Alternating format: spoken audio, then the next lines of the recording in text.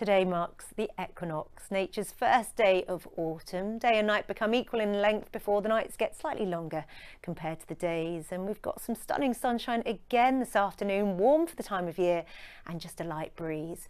Beautiful blue skies across the bulk of central and eastern England today. Much more in the way of cloud cover elsewhere. Some of that cloud breaking up as we head through the afternoon, but a different scene across Scotland compared to yesterday. Some steadier rain sliding its way from north to south, quite soggy with the blustery winds. Behind the rain, feeling quite cool here with the gusty, blustery conditions. Elsewhere in that afternoon sunshine, a lovely autumn day. Highs in excess of 23 degrees with low weak sunshine before dusk this evening. And as we head through the night, a bit more of a breeze than the last few nights, keeping any notable mist and fog at bay. A little more rain into Scotland come dawn, a little dull and damp into West Wales. Elsewhere, a better start to the new day. See you soon. Today marked the equinox, nature's first day of autumn, you could say. Day and night become equal in length before the nights become just a little longer than the days.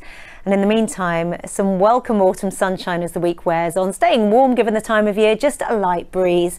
A little more action expected from the north in the next 24 to 48 hours. Some patchy rain and drizzle, particularly for parts of Scotland, and a lot of cloud, a bit of a breeze, but across central, southern and eastern zones, a touch better and brighter. And here temperatures responding very well in that September sunshine.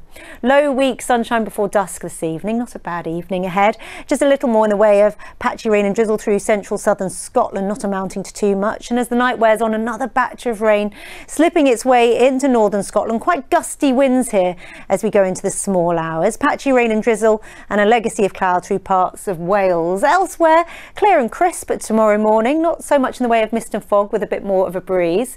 Just a little more cloud likely to drift its way into those western and southern locations into the afternoon.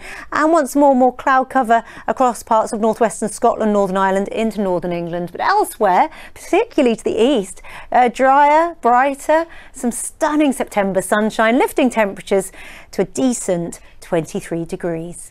Into the end of the week, and we've got a lot of cloud across the north and the west once more. Patchy rain and drizzle for those western coasts and hills, keeping it a little dull and drizzly. Further south, further east, better and brighter, and a touch warmer if anything.